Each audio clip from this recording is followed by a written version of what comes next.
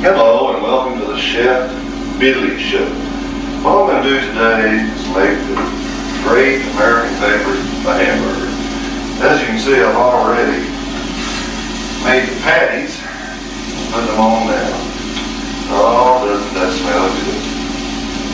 Nothing like a bunch of fat, dead cow meat frying.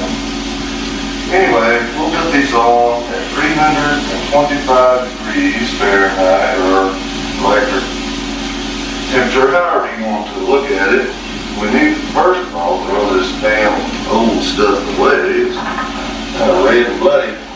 Then wash your hands if you want to. You don't have to.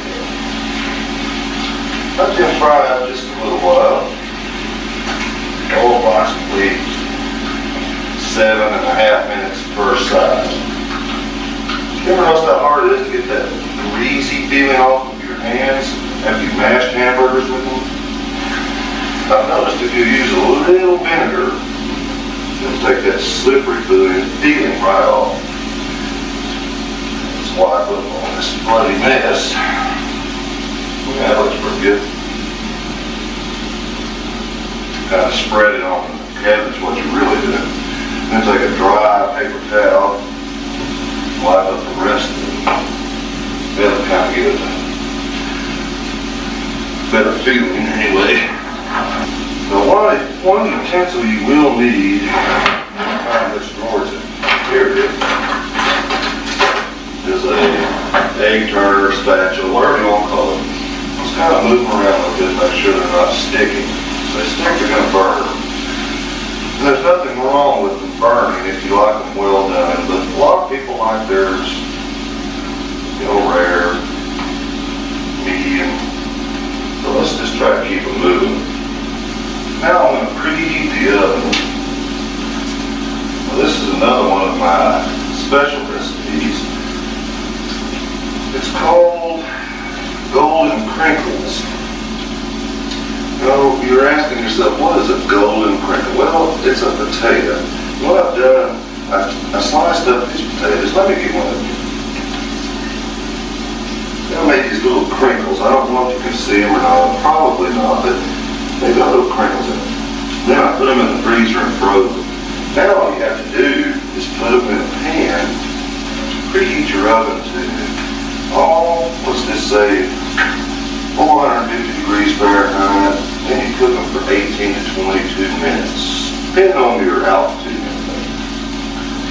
And where we're at, we probably need to cook them 21.3 seconds. We'll try that anyway. Yeah, these burgers are coming right along.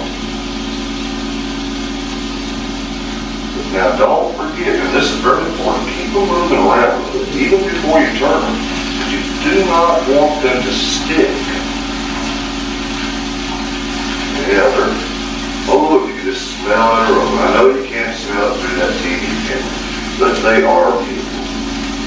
Well, let's take a break and go visit with one of our sponsors. He began as a lowly shoe salesman. Please, somebody shoot me. But tonight, he'll become Al, the Godfather Bundy. Don't you think you're carrying this thing a little too far? Never asked me about my business bank. It's a comedy you can't refuse. And all new Married with Children tonight.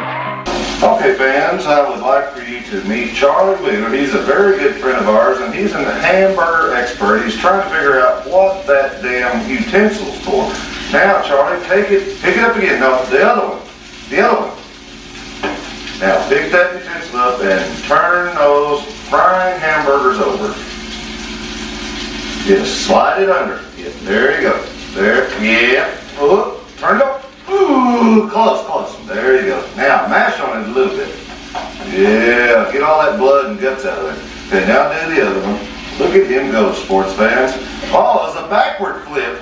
My God, he does know his hamburgers. Here. Oh, my goodness. Did you see the forward spin on it? Forward spin. Stand up. Oh, I'm glad we had him over. Look at the guest DJ here. Oh, he's a good cook, good cook, good cook.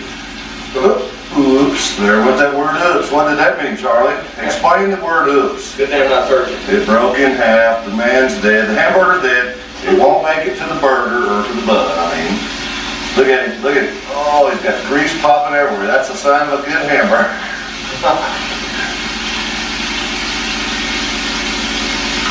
Oh, no, we don't do that. We don't like grease on there. I got it. That's life. That's life. That's what all the people say.